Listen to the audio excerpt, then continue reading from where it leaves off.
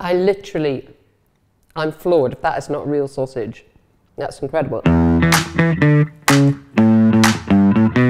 be quite honest, I do like my meat, burgers and steaks and all that. Slow cooked piece of lamb falls off the bone. I think I will never be swayed from not eating meat because I just enjoy it so much.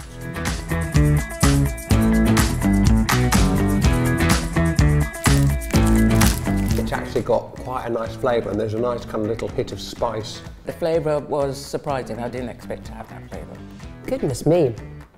Now, I wouldn't know that wasn't chicken. I want another bite, is that all right?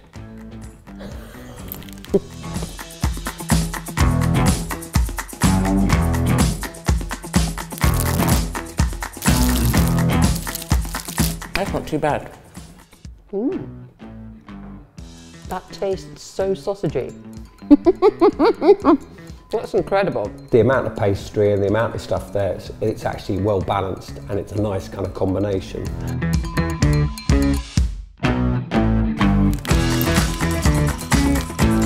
I wouldn't reject it, I'd eat it. The flavours aren't too bad. I'm really surprised because I actually find myself thinking that I could have these for lunch.